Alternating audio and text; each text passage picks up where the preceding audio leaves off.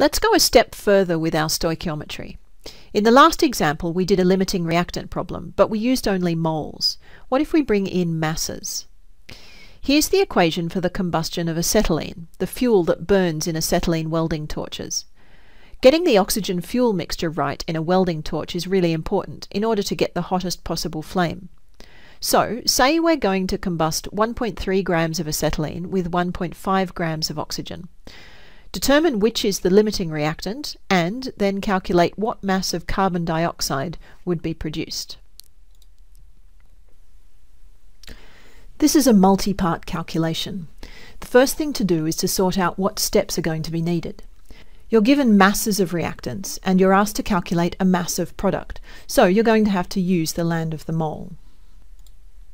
But I'm going to modify it a bit. Since we're going from mass of reactant to mass of product, I'll take off the particle and volume calculations because we don't need those.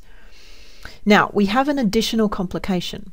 We don't know which of the two reactants we should use to determine the moles of product because we don't yet know which one is limiting. So I'm going to shift this around again so that I'm now showing the mass-mole conversion for both of my reactants here on the left. Okay, so the steps that we need to go through are, first of all, we convert the masses of each reactant into moles. Once you know this, you can work out which reactant is limiting, and you can then ignore the excess reactant and use the limiting reactant for the rest of the calculation. You take the moles of the limiting reactant and you apply the mole ratio to calculate the moles of product formed.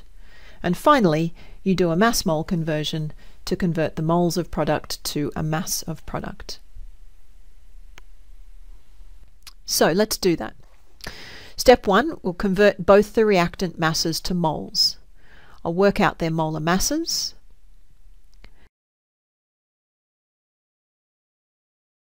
And then divide by that to get moles for each of them.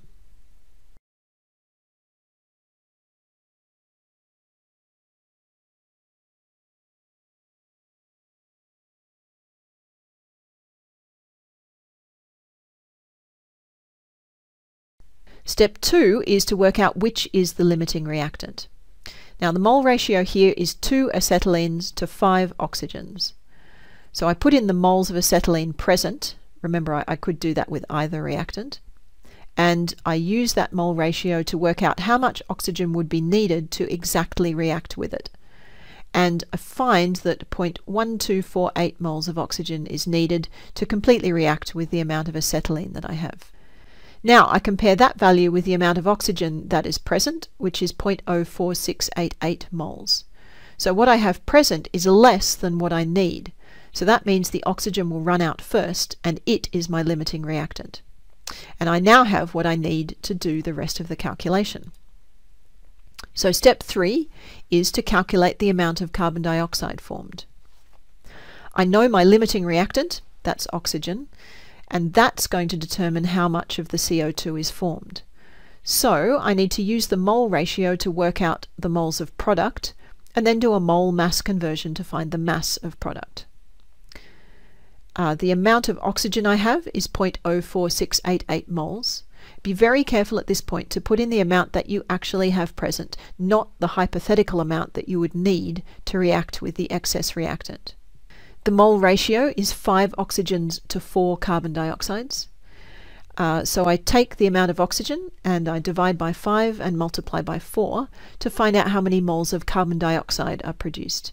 And this gives me 0.03750 moles of carbon dioxide. The final task is to convert this into a mass. So I need the molar mass of CO2. I pull out the periodic table and figure out that that's 44.01 grams per mole.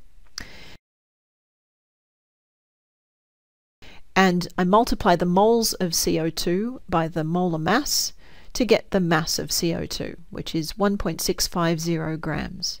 And since my original masses were to 2 sig figs, I round that down to 1.7 grams. So there you are. That's quite a long calculation, but when it's broken down into parts, each part is quite simple. The most difficult bit of stoichiometry is working out your strategy. What calculations do I need to string together to solve this problem? So remember these tips.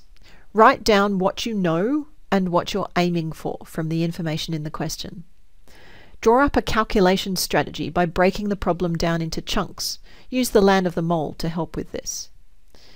Annotate your calculations with units and formulae to keep track of where you are and what everything means. And lastly, practice.